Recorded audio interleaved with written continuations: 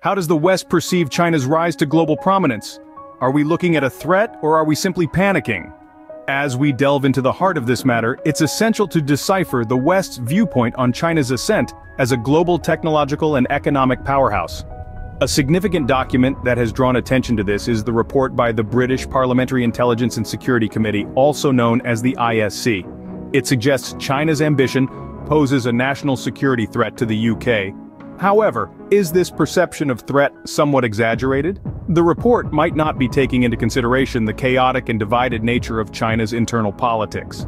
The dragon might be rising, but it's worth noting that it's not soaring smoothly. There are turbulences and internal struggles that can't be overlooked. The real question we need to ask ourselves is China the threat? Or is our perception of it the real danger? Let's delve into the West's own behavior and commercial interests when dealing with China. How much of our fear is self-inflicted? In recent years, there's been a noticeable decline in Western self-confidence. As we grapple with internal issues, we've seen an erosion of trust, not just within our own borders, but on the global stage as well. Our mishandling of issues, such as the war on terror, has not gone unnoticed. These missteps have chipped away at the trust between the West and China, creating a chasm that seems to widen with each passing day. We need to understand that our actions have consequences. Our interventions in Russia, for instance, have not yielded the positive outcomes we might have hoped for. Instead, they have led to an increased skepticism from China towards our aspirations. This skepticism, born from our own inconsistencies, is a reflection of the doubts that China and indeed the world may have about the West's intentions. In our dealings with China, we've exhibited a pattern of inconsistency that has not gone unnoticed. On one hand, we express concern over China's growing influence. Yet on the other hand, we continue to engage in commercial activities that contribute to this very growth. This dichotomy sends mixed signals, and it's not difficult to see why China might be skeptical of our intentions. We often view China's ambition to become a global, technological and economic superpower as a threat. But how much of this fear is born out of our own insecurities and lack of self-confidence? How much of it is a reflection of our own muddled and panicked state of mind? We need to take a step back and reflect. Are we reacting out of fear, or are we basing our actions on clear, rational thinking? Are we letting our insecurities cloud our judgment?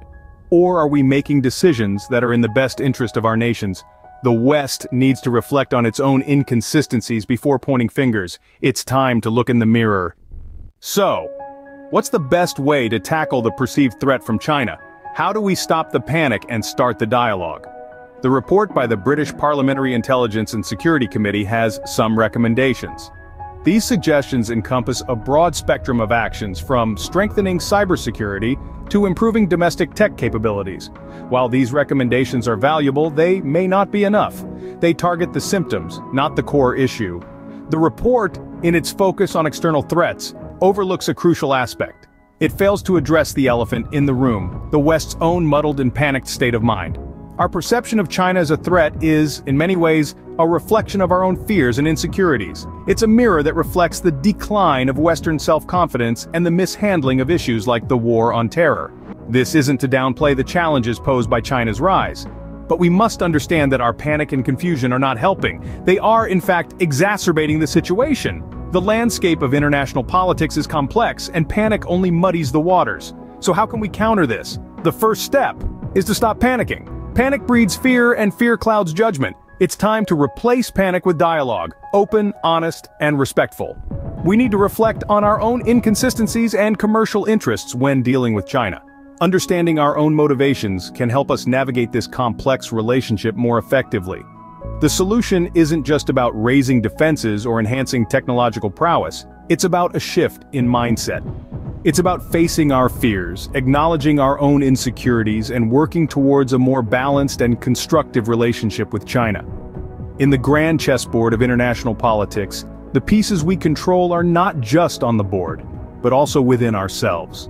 Our perceptions, our fears, our actions, these are the pieces we must learn to maneuver wisely. Until we face our own fears honestly, China will continue to have the upper hand. The solution lies not in external action but in internal reflection.